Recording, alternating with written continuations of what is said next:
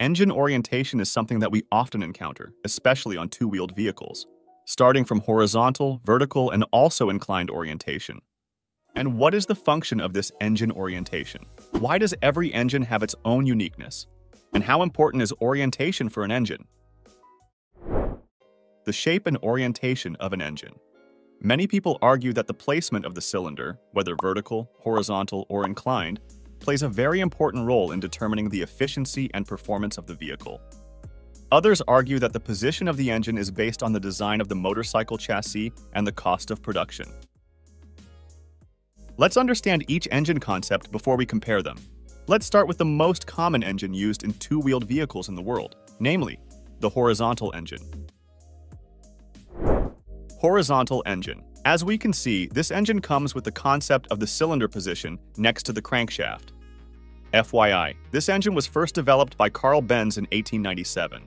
The main advantage of this engine concept itself is that it has a lower center of gravity compared to a vertical engine.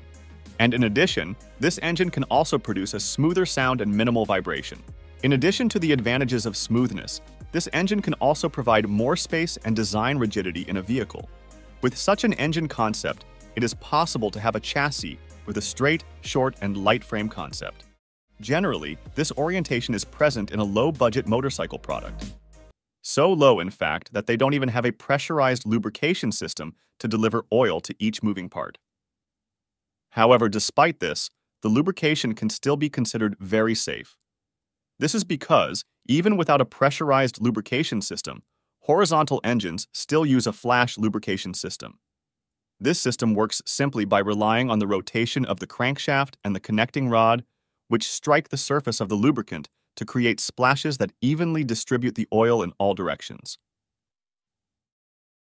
Horizontal engines have a lot going for them, both for manufacturers and users. They have a low center of gravity, low engine vibration, and even favorable engine cooling, even though they use only airflow. This concept allows the engine to reduce ground clearance and increase the center of gravity on a vehicle, and it can also increase stability and reduce weight without a liquid cooling system. Well, that's it for the advantages. As for the negative side, with the engine positioned like this, it tends to damage one side of the cylinder wall faster because there is a side that receives the friction cylinder and the load and power generated by the engine. Usually the position is at the bottom of the cylinder. Okay, that's the horizontal engine discussion. Now we continue with the discussion of vertical engine. Vertical engine.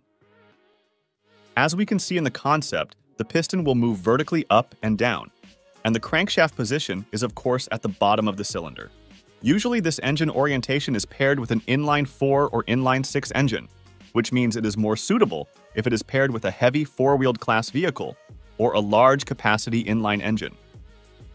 Now, in this engine orientation, there are many mystical beliefs that vertical engines will be more in the field of performance.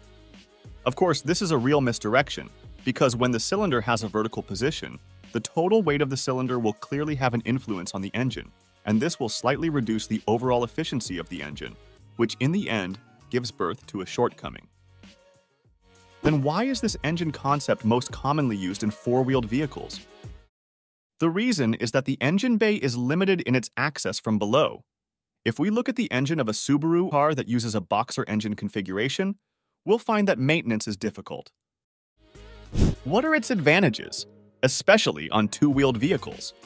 For the answers, you can see for yourself how many motorcycles with this orientation, of course, we will rarely meet, which in the end you can conclude for yourself that the orientation has a reason that makes it applied only to a few motorcycles.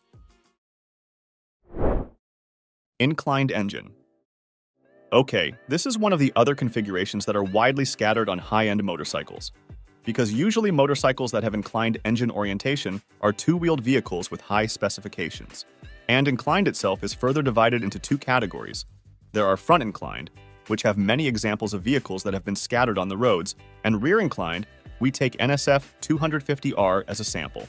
This reverse inclined engine has the advantage of overcoming the shortcomings of a long swing arm, because it is claimed to give a motorcycle better stability, and is also coupled with a shorter wheelbase position. The reason is none other than because reverse inclined engines tend to be more compact. The reverse inclined can produce a motorcycle that tends to be more agile and is very suitable for use on the track. That is why Honda has applied this concept to the NSF 250R. But the drawback, if we compare it with front lean, reverse lean, will be because when the motorcycle brakes, the momentum in the oil will make it move forward while the motorcycle aggressively reduces speed. So, here we already know that there are a lot of factors to consider when designing and placing an engine on a vehicle. Which one gives the best performance? The answer is no, because the power produced by the engine has nothing to do with orientation issues. They all tend to have the same gravitational effect, because if we look at it from a gravitational perspective, gravity will always favor downward motion. But if the piston is moving towards the top dead point, it will give the same weight to a piston, which ultimately serves no purpose in terms of performance. However, this gravity problem does not affect the horizontal engine because it has a lower center. In addition, the piston will move sideways, so there is really no definition of the influence of gravity on the performance of this horizontal engine. But of course, this lower center of gravity provides better stability to the vehicle. And because of the sideways movement position and low center of gravity, this engine has minimal vibration because it does not need to resist the direction of gravity.